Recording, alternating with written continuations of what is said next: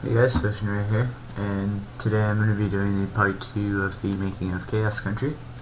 I made that video a long time ago. I just never posted it because I'm lazy, and I actually forgot I even did it in the first place, but I was like, heck yeah, I want to post it, so I did.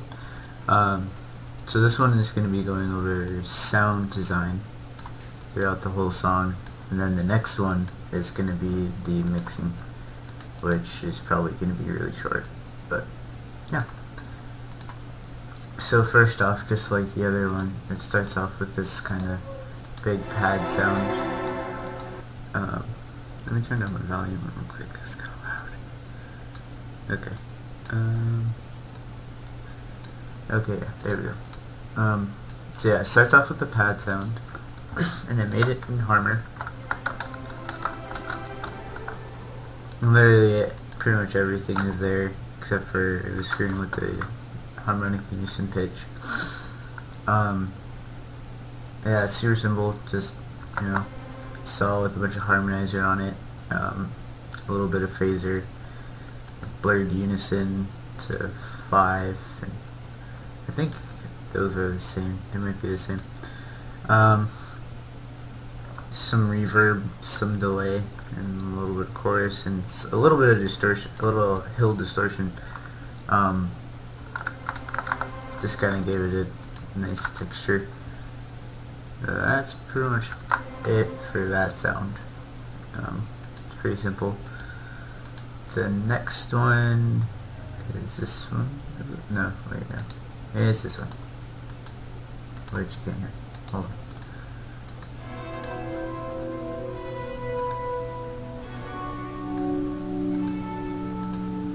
What's cool about this sound is, to me, it kind of sounds like a stringy organ or something. I just think it sounds cool. But,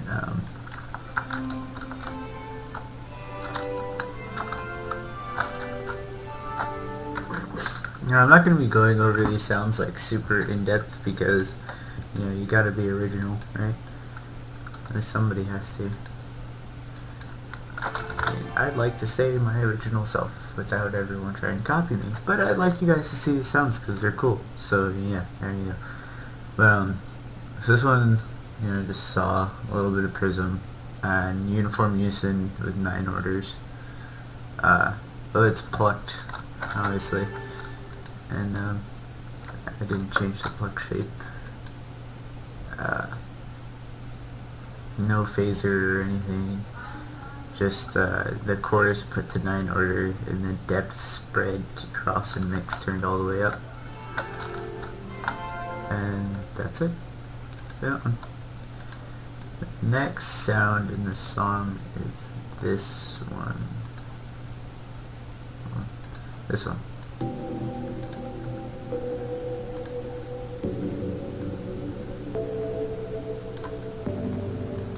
Which I call them feels. I made it massive.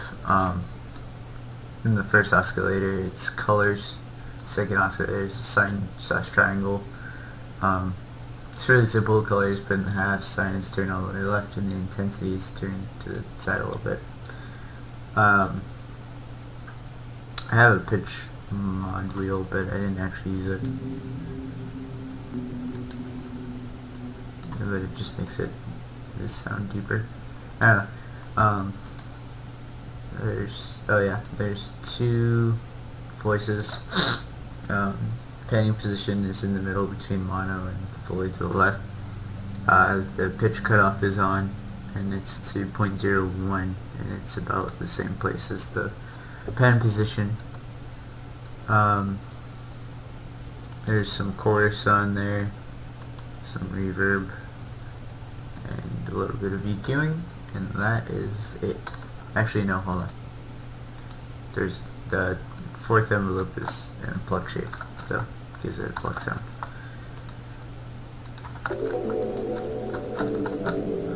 Yeah, so that's that one. And then the next one would be this one, which is kind of like a pluck bass thing. And the pluck slowly starts to rise as it goes on. It doesn't rise fully, obviously. It goes to 50%, there's a little bit of blurred unison on there. It's obviously pitched down 24 cents. There's some hill distortion, a little bit of chorus, a little bit of compression, and that's like literally it. It's super simple sound. Then there's the lead.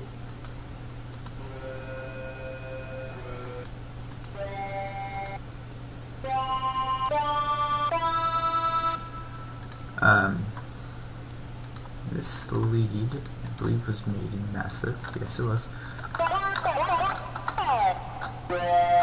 And I call it the Rocket lead because it kind of reminded me of Rocket, but I think Subfocus, if I'm not insane. I'm probably wrong. Yeah, I used to pulse saw sync, turn that all the way down and this to the left a little, and I used another one for the second oscillator, and they're both being modulated by this kind of shortened decay pluck thing.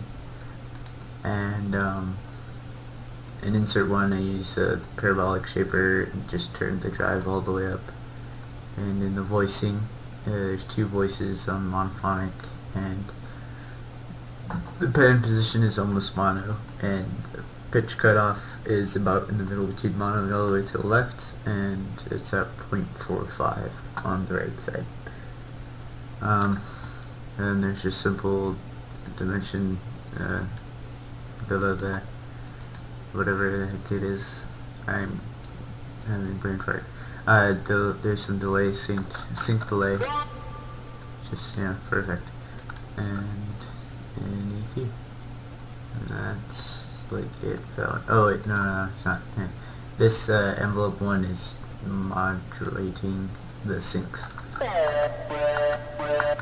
which gives that wet type sound. Yeah. Okay.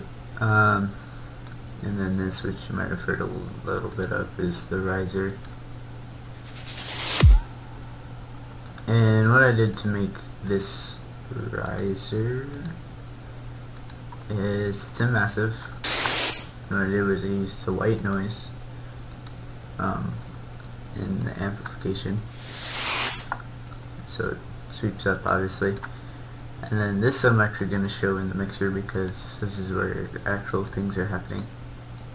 So first it's being EQ'd obviously to get rid of the low end, and then there's a 1/4 beat gate on it, so it's being chopped basically. Then there's a low pass, then a phaser, which you can hear the phaser pretty well, and then chorus with the stereo set all the way up, and then another phaser, because phasers. And then this is the cool thing that I always like to do, is kind of make it sound like a little bit like a metal, like sliding metal almost. But to do that, you literally just turn the decay all the way down, and maybe cut out the lows a little bit. But I think it makes an awesome effect, so that's why I always do it sometimes. I don't always do it. So the next sound is what you always hear, is the bass.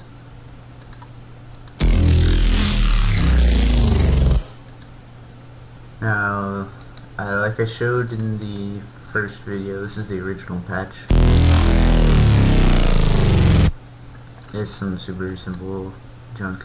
By the way, it's kind of obvious, but I made this part all before I made the intro. Besides that main lead, all of this came afterwards.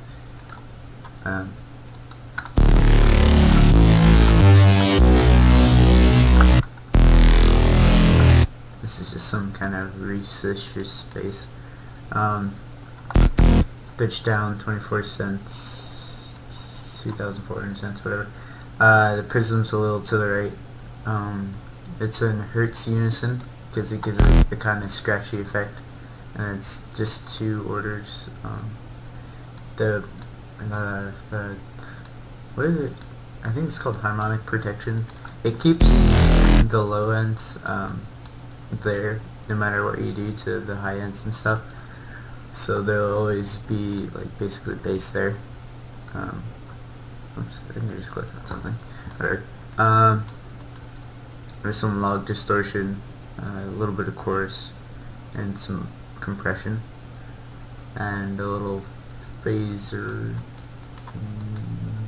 Yeah, that's it for that one. But it's the same sound I used for the second bass as well.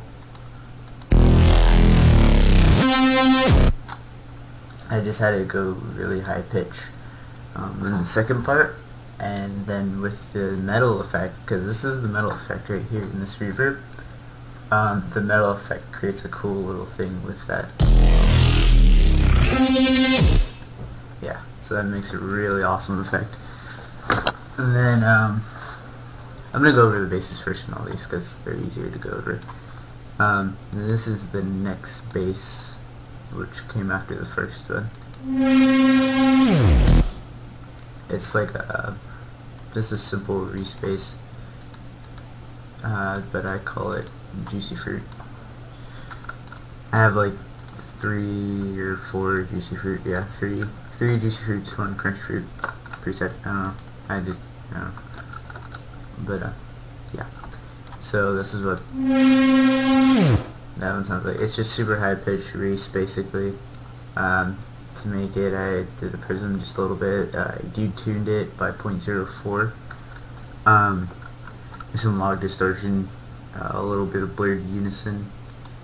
The harmonic unison pitch is at an angle like that, and I believe that is literally a super simple sound. Oh, the harmonic protection is on, and I did the same metal thing in the mixer, which I can show you guys later. I believe these are just kicks. Yeah, those are just kicks. The next sound, I'll go over the synths now, I guess, would be this one. Right. Actually, it would be this one, right under it. Which is a massive.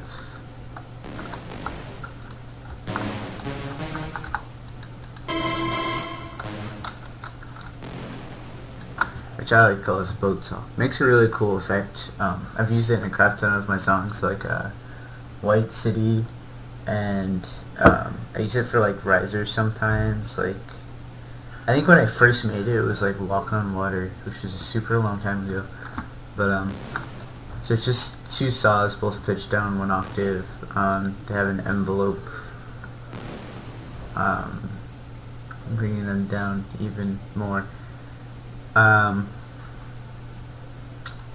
There's 2 voices, a little bit of pen position messing around, some chorus, some reverb, and some EQ. It's like really simple, but I think it makes an awesome effect. It is being plucked, that's why it sounds a little different from the other times I've used it, but it's being played at a super high chord. This is like every note in the flipping key or something.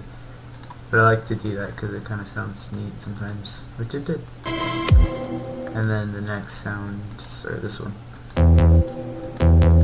which are these first 2 sounds here, just put together in a short thing. And pretty much all those down there are the same.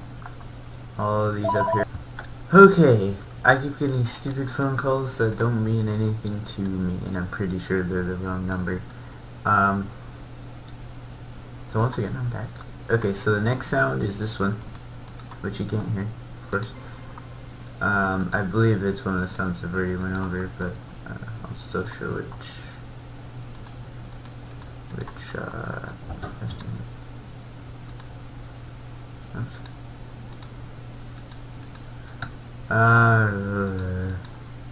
yeah, okay, it's one of the ones I've already showed you guys, but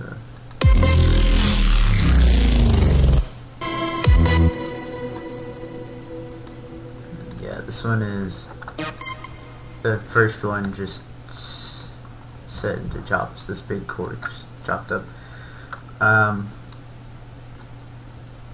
then this is just some drum loop, which you should never use anyone else's drum loops. That's why I made it myself.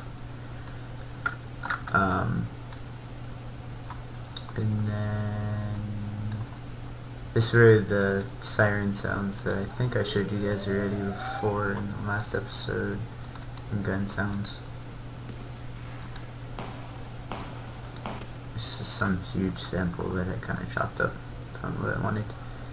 And then the other siren sound. And then this is the lead down here, just playing like 2 of the same notes repeatedly or something.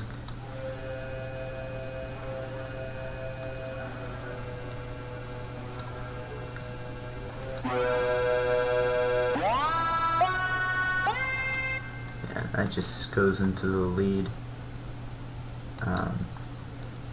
So let's start off with this other. I'm pretty sure, yep, 3S oscillator, because 3S oscillator is the best. That's pretty much it. That's all I did. These two and 3 oscillator doesn't matter, it's just the first oscillator that's actually doing anything. And then I turned the arpeggiator on in the function. That's literally it. There's some extra reverb or whatever on it in the mixer, and that's all there is. Oops, I just deleted something. Okay, there we go. So this first bass is like the first hit bass, so it's the same one. Yeah. And then this is the new bass. This bass is really awesome, because this is the first time I ever made this bass, and then I used it in Your Bassy Love Song, if you remember that. It was just modified a little bit. But the way I made this bass, which actually I did a tutorial on this, is called like guitar bass or something. So I don't go over it too much, but 3 oscillators plus the modulation oscillator. The first 3 oscillators all pitched down 24, modulation oscillators pitched down 12. Square Saw 2, AI, and Dirty Needle. You can obviously see that. There's some band pass and band reject. The parabolic shaper, hard clipper, 2 voices, mono in the panning position. Some tube distortion, dimension expander, that's what it's called, I remember now, and EQ, and oh, the AI is bent minus, by the way. And yeah, that's it. And then let's see what's this. What is this? What is this?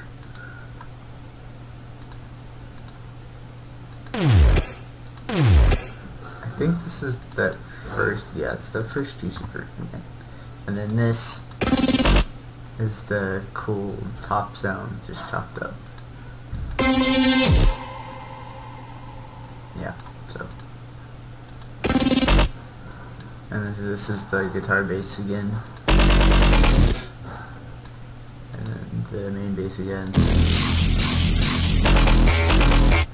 And then this is the new bass. It's like a screamer bass. I think I call it like a death scream or something. I don't know why. But,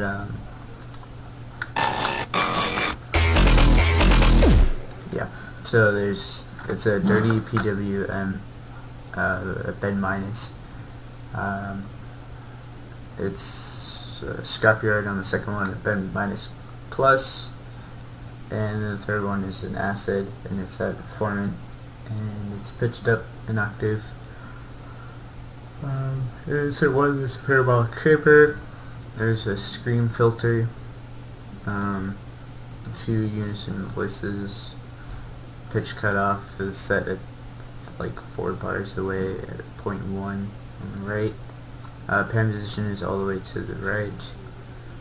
There's a chorus ensemble there. dimension expander and EQ. Makes a very strange sound, and I like it. This one's pretty interesting because it's the juicy fruit, but it's also that riser that I showed you at the same time. That's why you hear do, which I thought was cool. And these are all the same sounds of yours.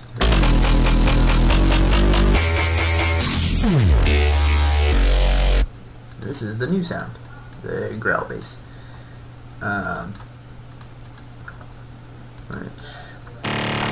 Yeah, this is my growl, zombie growl, which I rarely ever use because it sounds pretty bad if it's not like super mixed. But in the first oscillator has AI, bend minus, second is AI with regular spectrum, and third is scrapyard with regular spectrum. They're all pitched down 2 octaves, and then in modulator there's remodulation. It's also pitched down 24 octaves, and there's remodulation on oscillator 1, phase modulation on oscillator 2, and position modulation on oscillator 3. In the insert there's a parabolic shaper, and in the second insert there's clipper, hard clipper. What kind of makes it sound cool is the double notch filter and the band reject filter. As you can see, all that crazy modulation and stuff. In the voicing there's 2 voices, a monophonic legato triller, pitch cut off a tiny bit, and pan position to the right of mono a little bit. And then there's some Bronner tube, which is being modulated by the second mod wheel, just like everything else is.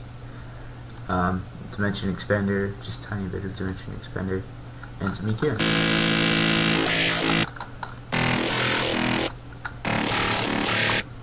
Yeah, so that's that. Sounds pretty cool.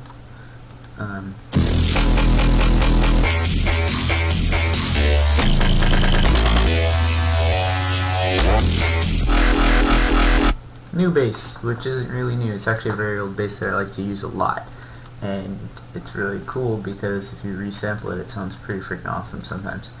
If you listen to a bassy love song, the first growl bass is this bass resampled, which is pretty cool. So how I made it is in Massive again. I call it the Yeah growl because it sounds like yeah. So there's the 3 oscillators are on. The first one has chrome, the second one has bronze, and the third one has crusher. They're all on spectrum, and they're all pitched down 1 octave, except for crusher's pitched down 2. Insert 1 is parabolic shaper. There's a double notch bandpass filter with a bunch of modulation from 5, which is in triplets, but slowed down to 1:2 ratio, which gives it a slower triplet effect. And then the voicing, nothing's changed in the voicing. There's only 1 voice. And then there's some tele-tube distortion, dimension expander, and a little bit of EQing. And that's pretty much it. So that's what's in the mixer, which I'll show you guys later.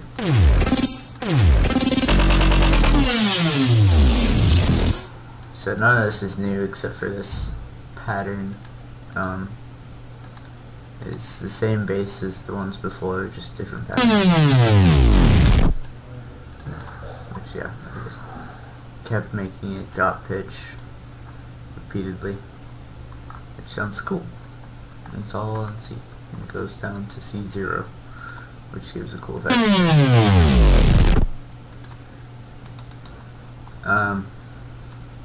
Maybe I will show you guys what's in the mixer. I'll do it after I finish going over the basses. I'll kind of go through the mixer. But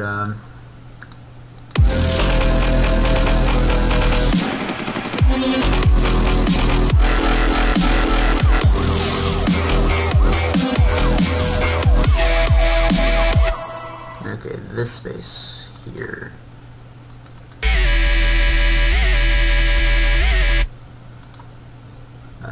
It's massive. Some really old sound that I made. if you've ever heard Downtown or Downtown VIP, this is one of the main basses in that one.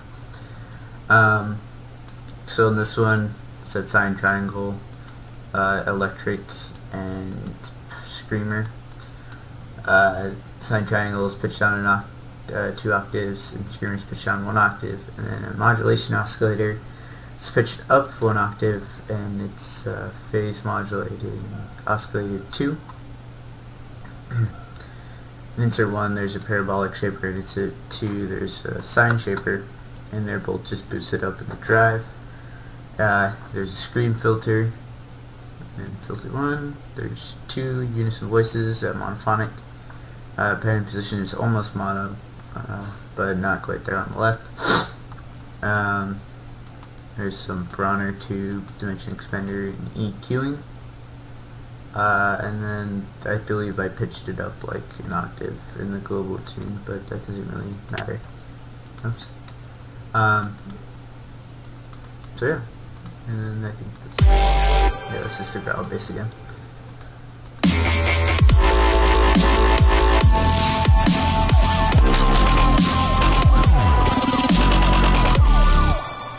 As chaotic as the song sounds, which is kind of what I was going for. It's really simple. Like, there's really nothing too crazy about it.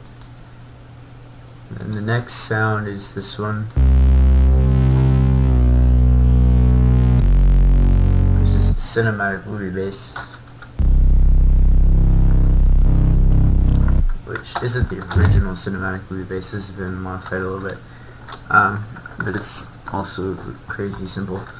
There's just a little bit of prism. It's dropped down 2 octaves.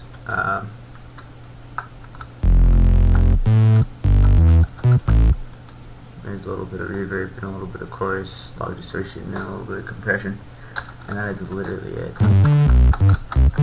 And a tiny bit of harmonic protection. Super simple.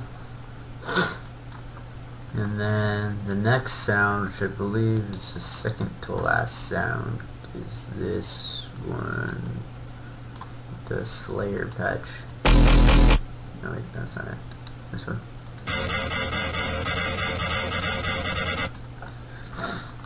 So, obviously, like I said, I made this in Slayer, FL Slayer, which I've been told never to use, and I did it anyways.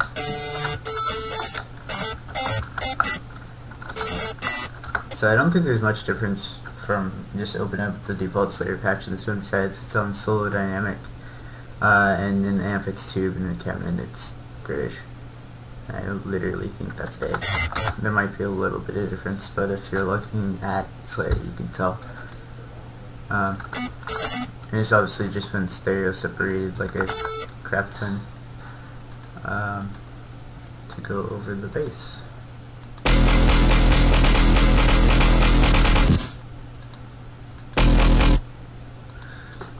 It gives it like an awesome texture to it, basically.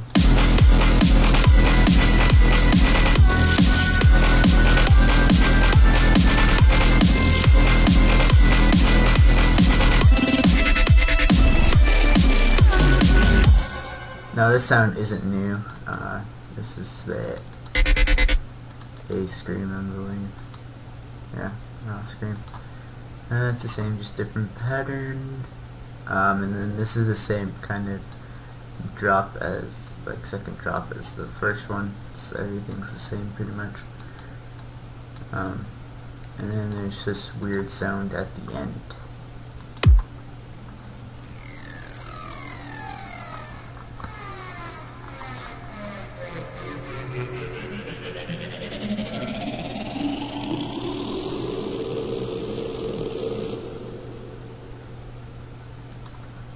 So yeah, that is here, Harmer. What I did make this one is obviously there's tremolo on it, but the depth is full and the speed just gets faster, I believe. Yeah, the speed just keeps getting faster, and the pitch thickness goes up as it has 9 voices, or 9 unison and it's in uniform. It's pitched down an octave or 2 octaves.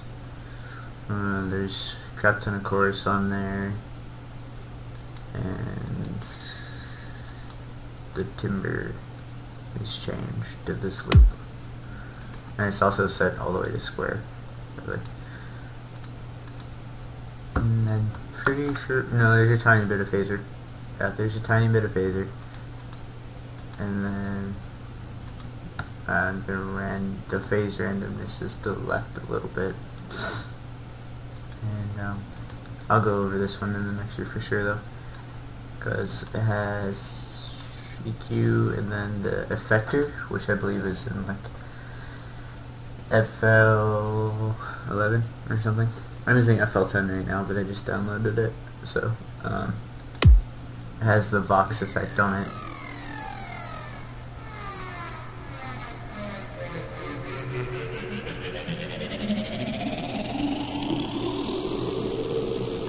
So yeah, what it does is it goes to the right on the x-axis and goes all the way up on the y-axis.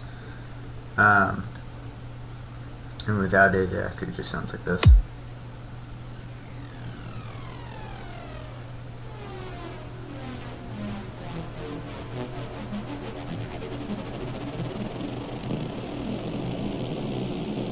Yeah, it going up on the y-axis is what makes it sound like it's rising in pitch, but it actually isn't. So that's cool. And then there's some reverb. I didn't mean to do whatever I just did. Yeah, and the wetness on the reverb is being modulated. And I think there's just a limiter on it that's making it quieter, because I'm pretty sure this is a really loud sound. Yeah, that's like literally everything. Yeah, I don't know. Sorry, it's like 11 o'clock in the morning and I don't like getting up early. This is early for me, by the way. So yeah. I'll just kind of look over, if you want to know, yeah, I'll go over the mixing in the next episode. I'll show you guys how I mix this track, which is different from how I'm doing it now, but it's not that different, and I'll show you guys how I do mixing now. And probably like another track or something. Oh, just like open up another one real quick and show you. Yeah, so that's it. Thanks for watching. Hope you guys learned some stuff. Hope you guys can do some new things with these basses and leads and stuff. You know, at least try to stay original, please. That would be nice. I really don't like when people copy other people's crap, because I spent a lot of time, 11 hours and 30 minutes, which is a lot more than I normally spend on songs. So yeah, you know, don't steal people's stuff. It's messed up. Not cool. You look stupid when you get caught too. Then you ruin your own career because you're known as a thief. So yeah, thanks for watching. Please leave a like if you know this helped you out, and subscribe or whatever, and leave a comment if you want to see more. So thanks. Bye.